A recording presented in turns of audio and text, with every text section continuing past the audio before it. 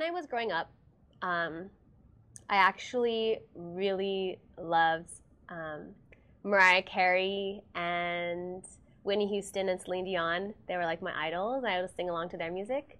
But I think when I started writing my own music, I was able to kind of find my own voice and my own style, which is a great thing about writing your own songs. You can put your own twist to it. But I think I always kind of had my own thing going. You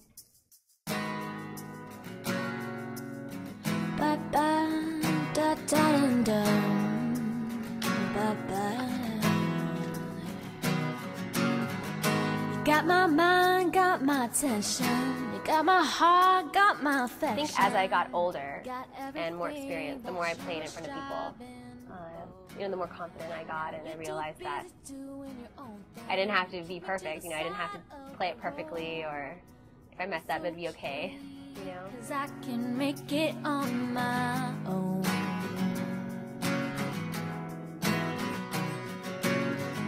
I'll go as far as to say I fell in love. It's definitely easier to play in front of people that I know they're there to watch me play, rather than if you play at a gig that people are not there necessarily to see you. But it calls me that no. Yeah, just nervous. My throat gets dry sometimes still when I get really nervous. Started writing more and getting better at playing guitar and playing in front of people. Basically, I just wanted to be able to play music for myself so I can sing along to it. Well, one of my biggest influences when I first started writing and style and vocals and everything was Michelle Branch, because she was really big back then, and she definitely influenced me a lot in terms of that. But another person that really influenced me, or another band, is a band called Over the Rhine, and the lead singer is a woman, and it's really kind of more folky, country type of feel, and she really influenced me in terms of melodies and the way that she sings, really strong. I would say for right now, contemporary-wise, Sarah Bareilles and Brooke Frazier. They're definitely women that I really look to and inspire me in terms of my vocals.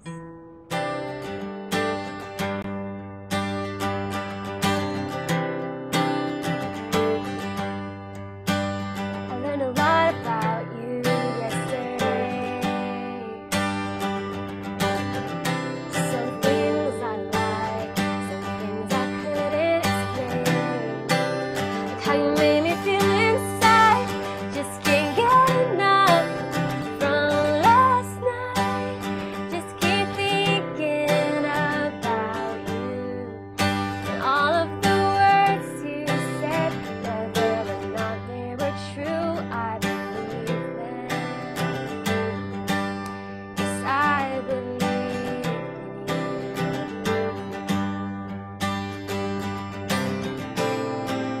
Whether or not you stay,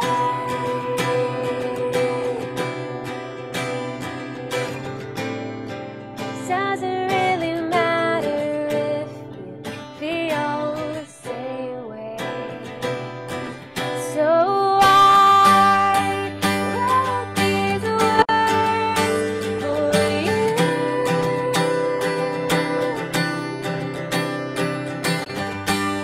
And everything I say is the honest truth. Yeah, I really love who you've become ever since you let your walls come down. Since they came down last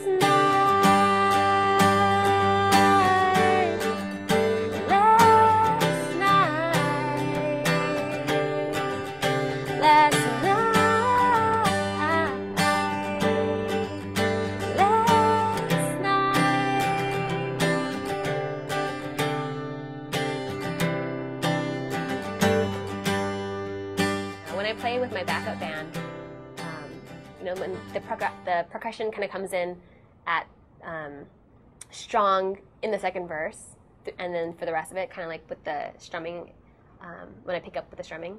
I think I'm getting definitely more comfortable, but yeah, I don't remember the first time I got up on stage. It might have been a talent show in high school, but I think it was bad.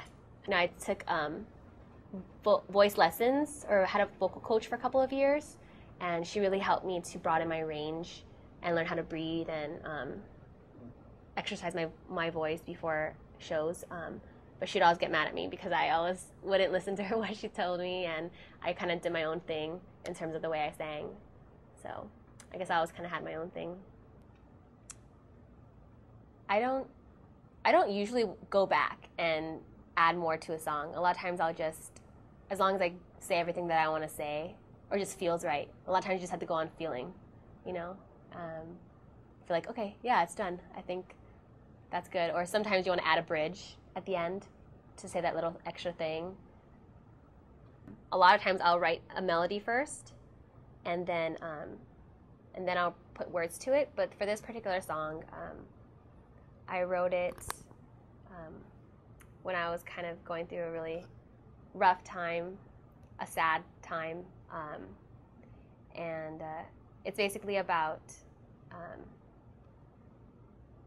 kind of retrospective of when you used to believe in love and happy endings and kind of fairy tale kind of things, and then someone kind of breaks your heart, and someone that you really loved, and they put you in a place where it makes you kind of a non-believer in love.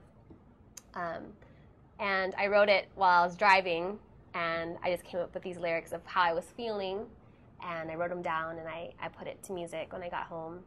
And but something that I like to do with my songs, if it's kind of a sad song,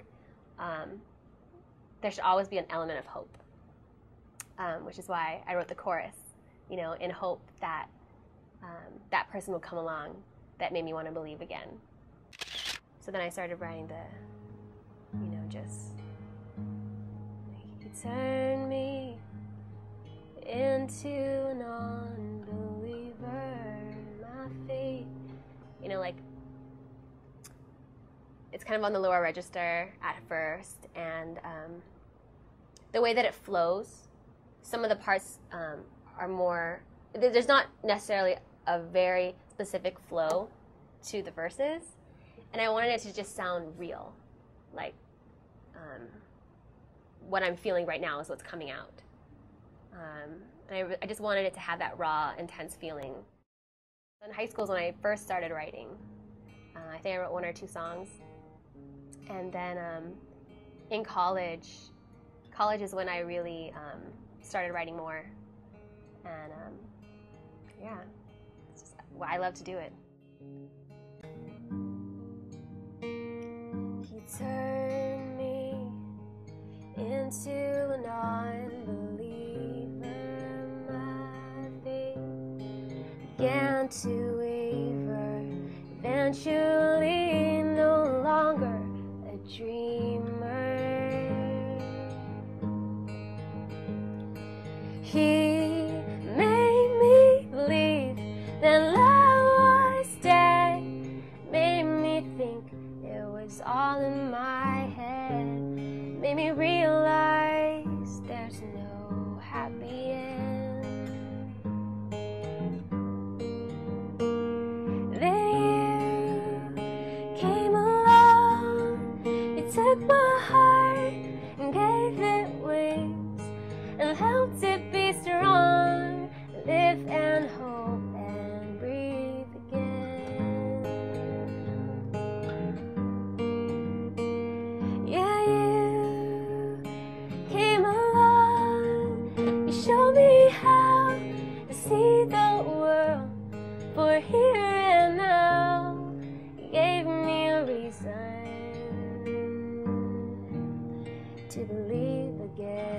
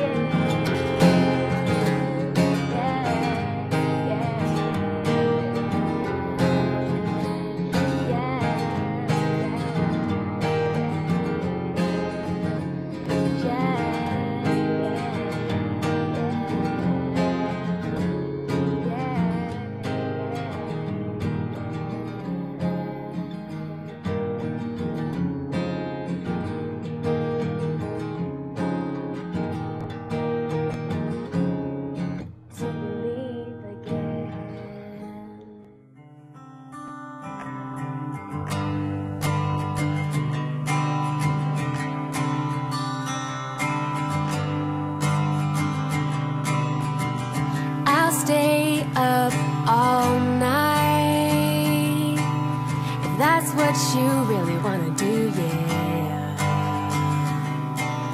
And I'll let you know if you're reading my mind,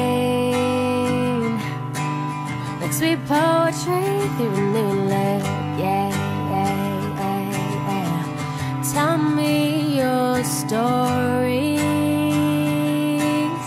tell me things that you don't tell anyone. Maybe if we feel like it,